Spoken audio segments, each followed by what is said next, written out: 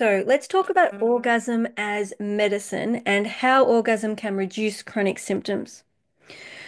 So persistent sensations within us that we resist, don't like, want to get rid of, we abnormalize ourselves, they fall into these chronic pain, chronic symptom categories.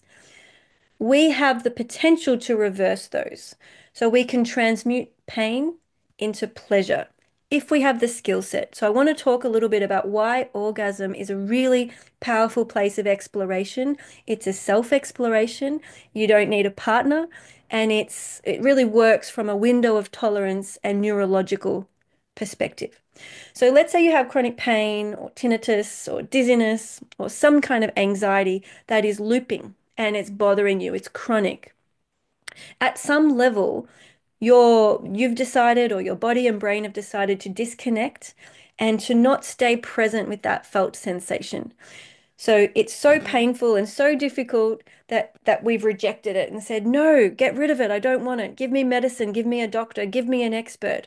And so neurologically or from a neurochemistry point of view, the fear response and the fight, flight, freeze, fawn trauma response to that sensation is causing a cascade of stress chemicals, adrenaline, cortisol, etc.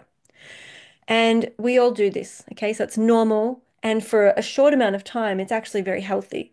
We just don't want to live in that chronically. So, how do we transmute the pain and the fear response into a pleasure response? Well, when we direct loving attention with awe, reverence, respect, kindness, curiosity toward that exact same sensation, whether it's pain, anxiety, tinnitus, dizziness, whatever, any uncomfortable, intense sensation, when we can draw our gaze inwards and direct loving respect, reverence, and awe and say, wow, okay, something's going on in my body. I'm going to trust this. I'm going to feel into it. I'm going to give it all of my loving attention. I'm going to open up into this experience and I'm going to participate in it. I'm going to experience it fully. I'm not going to give it some of me. I'm not going to judge myself. I'm not going to shame myself. I'm not going to doubt myself. I'm going to fully show up and feel this pain. What happens is we're doing the opposite of the trauma response, the fight, flight, freeze, fawn.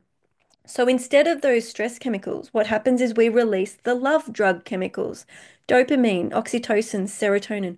We get a biochemical shift because of our relationship to that moment of meeting the sensation. So when we respond to ourselves with fear, fight, flight, freeze, fawn, when we reject what we feel, we get the pain response and the stress chemicals. When we choose to lovingly move in toward ourselves with compassion, kindness, reverence, respect, and awe, we get the love drug chemical response. So we physiologically change the experience. Where orgasm comes into this is the more intensity there is in an experience, the more neurons firing, okay? The more neural arousal. And at some point we shut down. We're like, whoa, this is too much. I don't want to feel it. And we shut down. And in order to experience more of life, to build our resilience, to be stronger and to think clearly, we want to build that window of tolerance so we can handle more pain and we can handle more pleasure. Pain and pleasure are both arousal. Pain comes with fear, pleasure comes with love. Loving attention or a fear response. If you wish to practice and play around with your window of tolerance, so you want to expand your window of tolerance so you can stay present with your body, to breathe through and feel what you feel with more intense waves washing over you and through you, one way to build your attention is to build your window of tolerance for pleasure through orgasm. So you can practice your self-pleasuring techniques in any way, literally massaging the body, being with all of your senses, so the taste, smell, touch, sound, sight, anything that pleases you and through your sensuality and sexuality, as you begin to notice the subtle waves of pleasure entering your body and you're saying yes to it and you're feeling it, you can build those waves up until you get more and more and more and more intense arousal that you're saying yes to and the pleasure's building and you're not yet shutting down. When we climax in orgasm, it's a shutdown. So climax is actually when the body says, whoa, too much. I can't handle any more arousal. So the body shuts down. So interestingly, climax is a deadening. Climax is the end of our aliveness and pleasure. So part of this exploration is not searching for climax, but exploring how much arousal and intensity you can embody and stay present with and breathe through and keep that going. Keep that saying yes to it. I'm willing to feel it. I'm willing to feel it. I'm willing to feel it.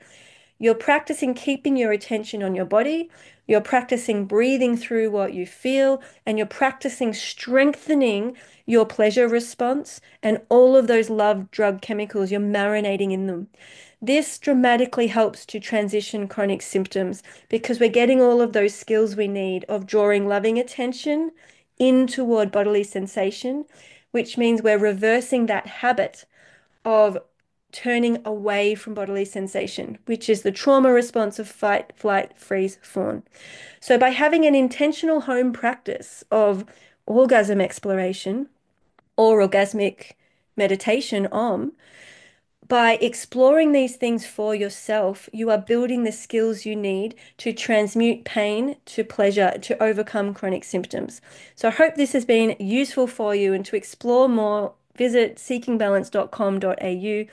We talk a lot about desired sensations and how to harness all of these skills so that no matter what the day brings you or what life throws in your face, you have the skills and the resilience to stay present with yourself, to acknowledge what you're feeling, to breathe through all the various types of arousal, and to build your window of tolerance so that you can stay clear thinking and participate fully in your own experience without having to give your power away and goose chase for answers in the outer world because you're so exhausted and stuck in pain. So seekingbalance.com.au, I've got many communities. I've got a free community you can join, and then I have my Rocksteady and Sensing Ground communities. So take a look, and I'd love to see you in there. Bye for now.